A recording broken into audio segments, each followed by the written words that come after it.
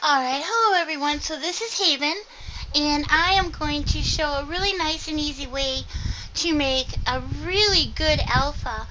And this technique is good for people that are creating mesh clothing, so that you can create a better one than you would get just through Blender alone or through other techniques just alone. And also this is good for people that buy an outfit that come with a really crappy alpha. You know how it is to get stuck with one that just doesn't fit your avatar right, and you want to tweak it and you don't quite know how to do it. I'm going to show you something really easy and fail-proof, actually. So the first thing that you need to do is put on the clothing that you want to make an alpha for. Now I have to tell you, I tried to find something, but these are fitted mesh, so they already fit the body pretty good without an alpha. But I'm going to create one for it anyway, so that you can just see how good it can be. And the first thing that I'm going to do is not show you my head because I don't have any hair on. Oops, wrong way. So I keep my bald head to myself here. Okay, and I'm off to this side for a reason. So I'm going to go here and create a new skin. So you go to the plus sign, new body parts, and a new skin. And you can call this your for alpha making skin. Alright, and go ahead and right click and wear that. And it's going to be ugly at first because it is a skin with basically no texture, only a color. So after you get that on, we're going to go to right click on it and choose edit. And in the editing skin here, we're going to make use of our temporary textures. So you can bring them in for real, but I'm in the beta grid, and I can bring them into the beta grid too. I just want you to see how easy it is to use your local textures with this. So for the head, I'll click on the head, and when this opens up, I will go to local and add. When I hit add, I can navigate to this folder that I've got a material top, bottom, and head template on. And then I can just go ahead and double click on the head. And you'll see that the head template is now here in this list. And I can also go to add and now do my bottom and add and do my top. So since I clicked on the head to open up this window, I'm going to click on the head texture, and it's automatically on my head. Okay? Then I'm going to click on the OK button. And click on the upper body. And you can go ahead and choose local. And these ones will all still be here, so you can click upper. And you can even click here without clicking OK. But I like to make sure that I click OK when I'm done with them. And so bottom and OK and OK. So these right now, this right now is my skin. And my skin is filled with lines and guides and colors that I can create an alpha to match perfectly. So now the next thing that I need to do is I need to go ahead and I can save this so that it saves. And then close that window, and then go to the plus and new clothing, create a new alpha. And so we can just call this test alpha. Alright, and then we want to right click and we want to wear that as well. And nothing happens because it's not been made yet. It exists, but it doesn't have any information yet. So right click on it and hit edit. Now you get the different parts of the alpha that you can assign a texture to. So the first one that I'm going to do is the upper alpha. And so that's, or actually, let's just do the lower alpha first. So I'm going to click on lower alpha. And I'm going to go to, actually I'm not going to go there yet because I haven't made the texture yet that I want to use.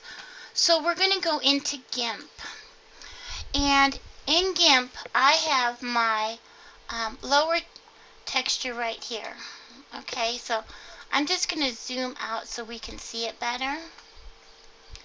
And I made this, sorry, it's really small so that we could see both things at the same time. So I'm going to create a brand new layer, and clicking that button, I get my new layer dialog and click OK. And we want it transparent. Now the thing that we want to remember about this is that wherever the texture is white, alright, wherever it's white, the skin is going to show. Wherever it's transparent, the skin is not going to show, okay? So I'm going to go ahead and on this layer up here, it's all transparent, I'm going to paint with white paint. And I'm going to paint over the legs. So I can just go ahead actually, and I have to fix my dynamics a second, alright? And raise my brush size a little, do a little bit more.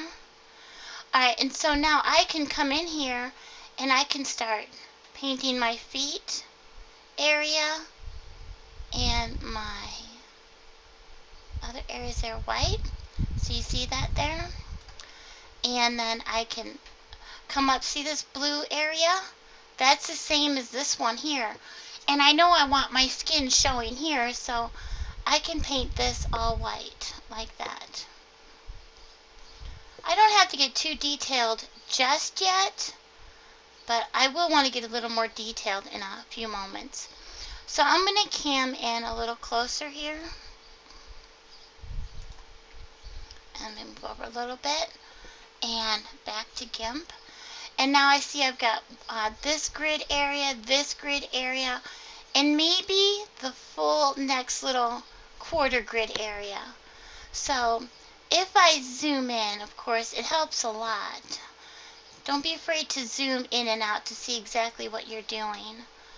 So here you can see the grid area. So here was 1, here's 2, and here's that one little third one I was talking about. So on this one here and the gray one, okay, I want this to be visible. So I'm going to use my paintbrush again, and now it's way too big, and I'm going to just simply go like this, and I'm going to use that as a beginning guide. I could be a little off here, but we're not going to get this right the first time anyways. And then come on this side, and I'm going to match that. Well, somewhat match it anyways. And then here's the back side. So now we cam around to the back of the avatar.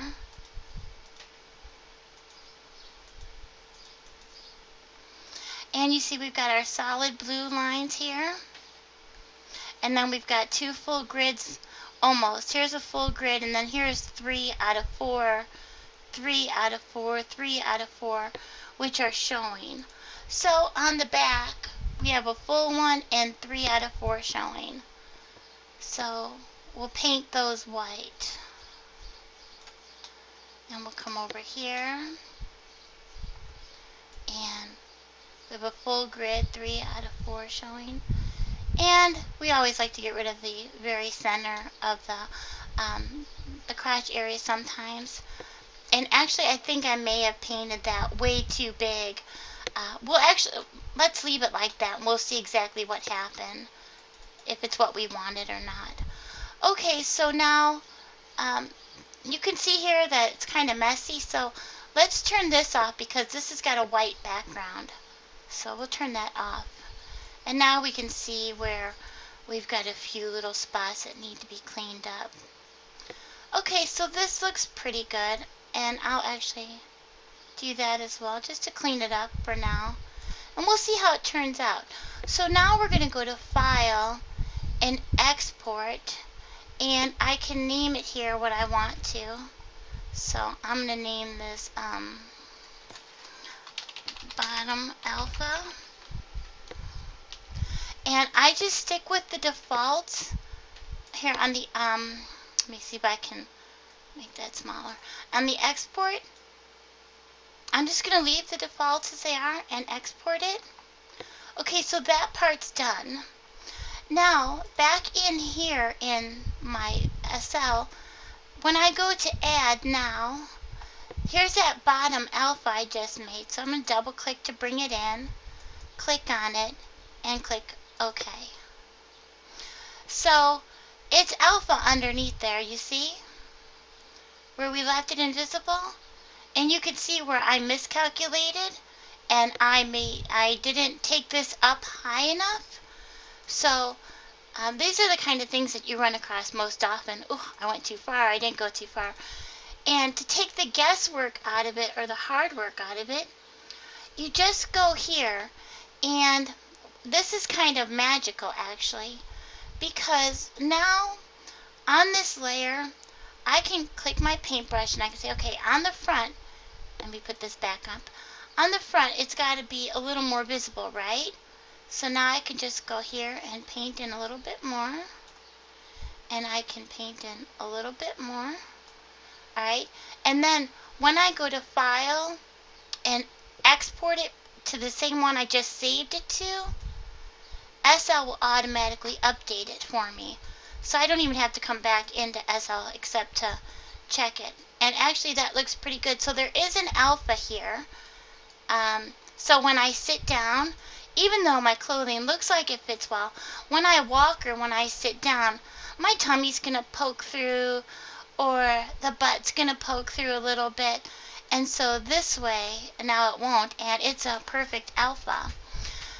You can also then go to the upper alpha and do exactly the same thing. So in GIMP, I really won't do all of it, but in GIMP you come here and you have this, and you always know that the breasts usually pop through, especially because of physics that people wear.